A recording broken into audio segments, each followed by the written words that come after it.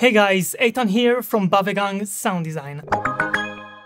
In this video, I'll teach you how to use a secret tool that not many video creators know about. This tool is called a limiter. And it will allow you to increase the loudness of your mix while avoiding distortion. So, what is a limiter?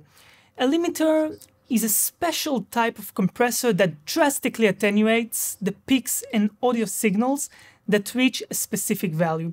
This value can be called a threshold, ceiling, maximum amplitude, and so on, but it's basically the same.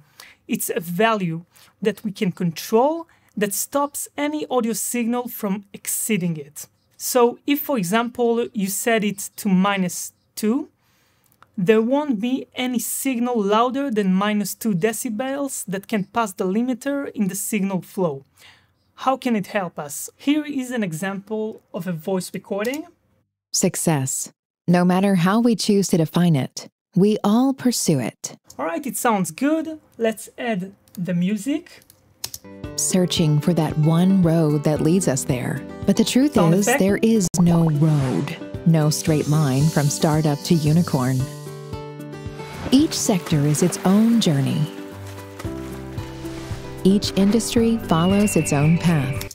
All right, so it sounds great. And as long as it's low in volume, everything is fine. But if I want to increase the loudness by increase the mix track volume, for example, right, so I'm increasing it by 10 decibel or 13 decibel.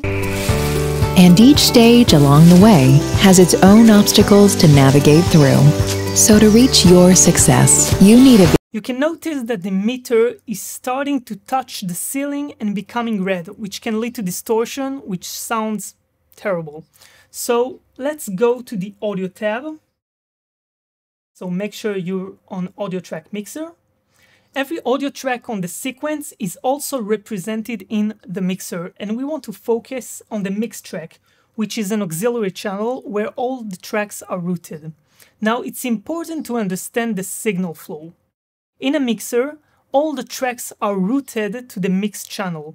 This is how any mixer works. This means that the sound that is generated on a track will pass through the mix track to your audio interface that will transform this digital signal into an analog signal, which will then be converted into real sound in your speakers. Now, if you click that little arrow that says Show Hide Effects and Sends, it opens the Inserts Slots view, where you can apply a plugin effect to a whole track. Let's assign a hard limiter to the mix track. I click the first slot, go to Amplitude and Compression, and choose Hard Limiter. By inserting the limiter on the mix track, you can be sure that any sound that comes out of your software won't exceed the threshold and won't get distorted. I won't go into a deep explanation about what each setting is doing. I'll just give you a quick overview of what you should be looking for. The maximum amplitude is the maximum value that the signal is allowed to reach. I always set it to -0.1, which is the default value. That's it, you don't have to do anything beyond that to make sure you don't distort. Another feature of the limiter we talked about is to increase loudness. That means that you can also make your mix louder without any distortion. So let's bring the mix volume back to 0. You live in. And let's increase the input boost. One that will help you pave your own road. You need a VC that is focused. As you see, I increased it by 10 dB without clipping. Let's just increase it a little bit more. On you. Introducing the new Pitango. The hyper-focused VC.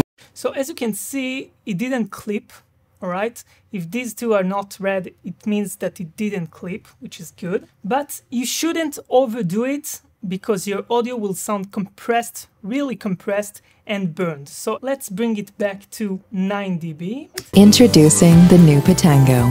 The hyper-focused VC with 3 specialized Even 7, okay. buttons. Pitango. That's good, that's a good level. It doesn't clip, it doesn't sound over-compressed, which is very important. And this is a good loudness to export. So that's it for this video. My name is Eytan from Bavegang Sound Design. We are an audio post-production studio and we make the ordering process of sound design so much easier. Go to our website, click order now, name your project, select the length of your video and tell us where it will be published.